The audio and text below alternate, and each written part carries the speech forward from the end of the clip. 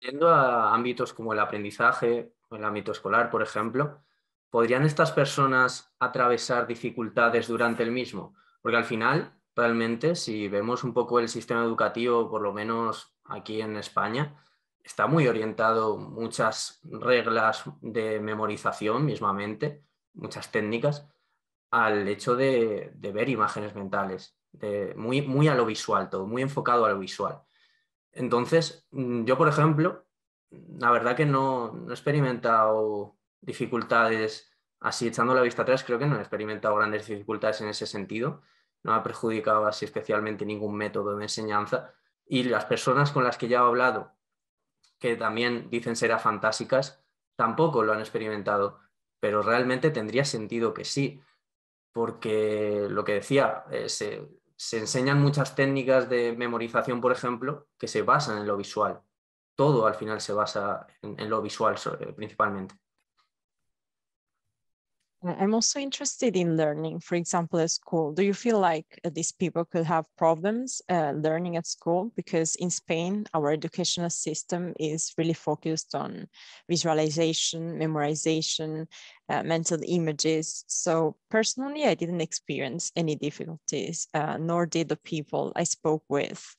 But I feel like people with aphantasia could have problems with that. What do you think?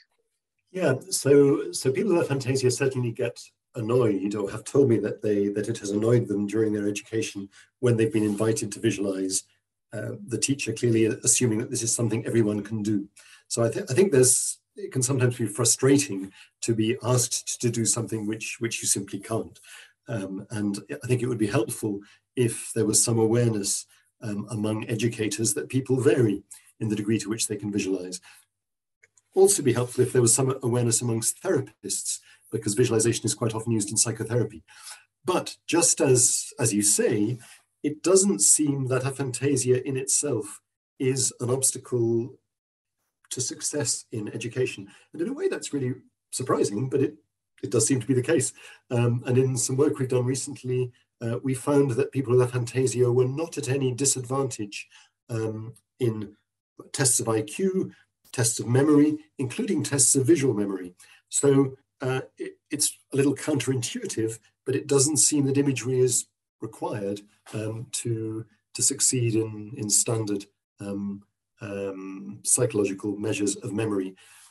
There is a bit of evidence that, on average, people with aphantasia do have a less rich autobiographical memory. So that I think that may be a pointer to a particular function of visual imagery, but it doesn't seem to be required for the more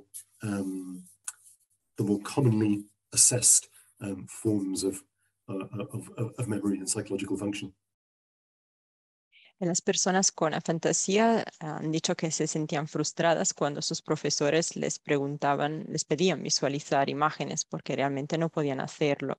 Y yo creo que sería muy útil que los profesores sean conscientes de esto, que haya más conciencia en general, también en terapia, porque muchos terapeutas utilizan la visualización como técnica durante la terapia, pero no parece que la fantasía de por sí suponga ningún obstáculo a nivel de aprendizaje, y también hemos hecho varias pruebas, por ejemplo, pruebas de memoria, hasta pruebas de memoria visual, y realmente estas personas no tuvieron puntuaciones negativas con respecto a los demás.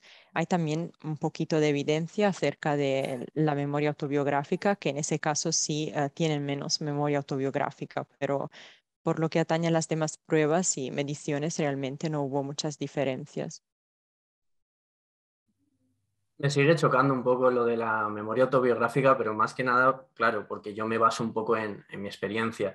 Y yo siempre he sido una persona que a la gente le ha chocado cómo puedo acordarme de detalles tan no sé, tan peculiares de experiencias de a lo mejor que he vivido con muy pocos años. Entonces, esa parte me sigue chocando. Y quería seguir entrando en estos temas de la memoria y saber, por ejemplo, si hay... Bueno, es que claro, yo todo esto lo digo porque yo cuando indagué sobre ello, leí cosillas y no sé si eran ciertas o no, pues no hay mucha información al respecto, por desgracia.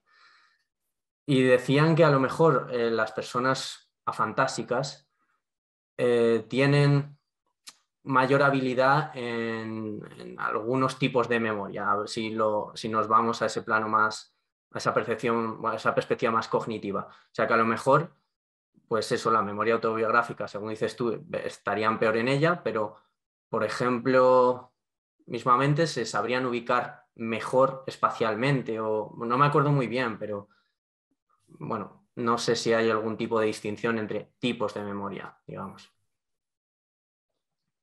Yeah, I'm still a little bit surprised about autobiographical memory because, as I said, many people are surprised about the peculiar details I remember about things, also when I was really, really young.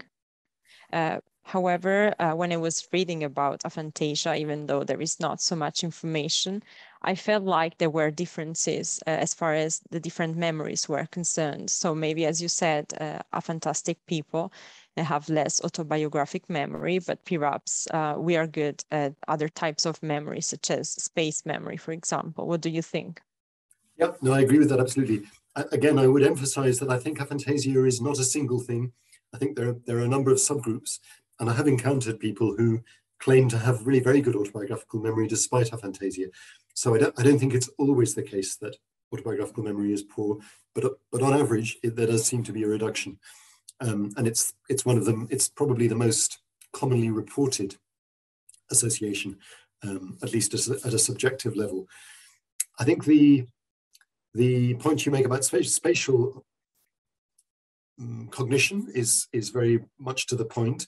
So in our questionnaire, so we respond when people get in touch. We send them the vividness questionnaire, but also a questionnaire asking a number of questions of general relevance. One of the things we ask is that people should try mentally to count the number of windows in their house or their apartment. And most people with aphantasia can do that, but they say that they don't do it by looking at the windows, which I think most people would do. But they have some kind of sense of a spatial, an abstract spatial map.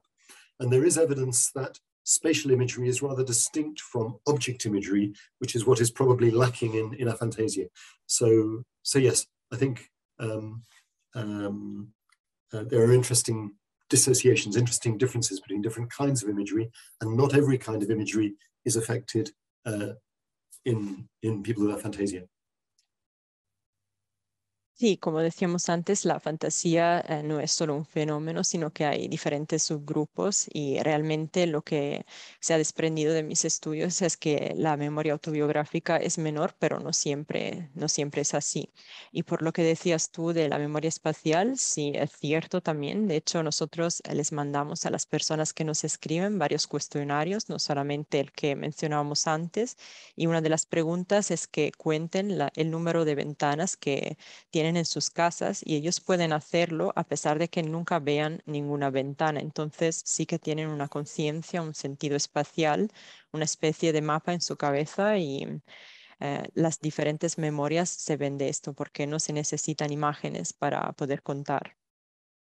Claro, es que es exactamente eso. Es como que se concibe todo, es como si tuvieras una forma de mapa, de nociones geométricas y espaciales acerca de los diferentes fenómenos de la realidad. Y a lo mejor, mismamente yo, a la hora de ubicarme en un sitio o a la hora de pensar en un piso donde he vivido hace unos años, pues quizá no sepa exactamente cómo era mi salón, pero sé perfectamente dónde estaba el salón, dónde estaba cada cosa. Es como que tengo esas nociones espaciales, geométricas, o si me sueltas en una ciudad donde he estado poco tiempo, yo sé ubicarme, pero no sé ubicarme por cosas que recuerde, por imágenes vívidas. Eso sí que es tal cual lo describías. Bueno, si quieres traducir, Leonora, y luego ya hago la pregunta. Mm-hmm.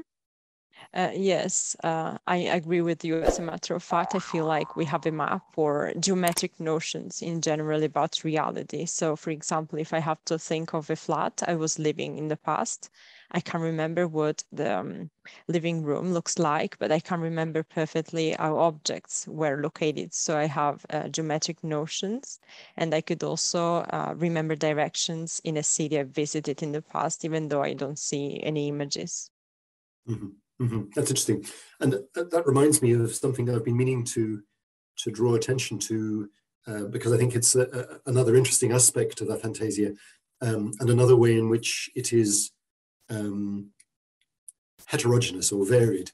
So some people with aphantasia say that they lack visual imagery, but they have strong imagery in other sense modalities. So for example, a vivid mind's ear. But then there's another group of people with aphantasia who say they have no sensory imagery at all.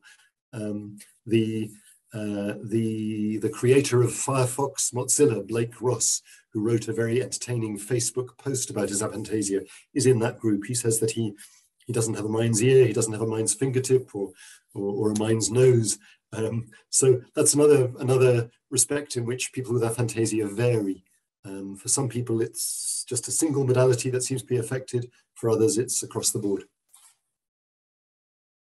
Sí, otro aspecto muy interesante acerca de la fantasía es que muchas personas no tienen imágenes visuales, pero tienen otros sentidos muy desarrollados y vívidos. Por ejemplo, casi tienen ojos en el oído, pero en otros casos es muy diferente. Por ejemplo, el creador de Firefox escribió un post en una publicación en Facebook explicándolo y dijo que no tenía los otros sentidos muy desarrollados tampoco. Sí. Siguiendo con el tema de la memoria, de los recuerdos, ¿existe correlación entre el grado de fantasía y el grado de perversión de los recuerdos? Ya que si de por sí todo recuerdo al final está transformado, está mancillado cada vez que lo evocamos, pues al final lo estamos tergiversando en cierto modo y adaptando a la coherencia del presente. Entiendo, no lo sé, que es más fácil fantasear si la codificación y posterior evocación del recuerdo es mediante imágenes, es más fácil pervertir eso que quizá no tanto si se da siempre una misma narración conceptual. No sé si me explico. Is there a connection between the degree of fantasy and the degree of distortion of memories? In general, every memory is altered, distorted, adapted in some ways for one reason or another. So from what I understand, it's easier to fantasize if the encoding and the subsequent evocation happen through images rather than a conceptual narrative or something similar. Yeah, so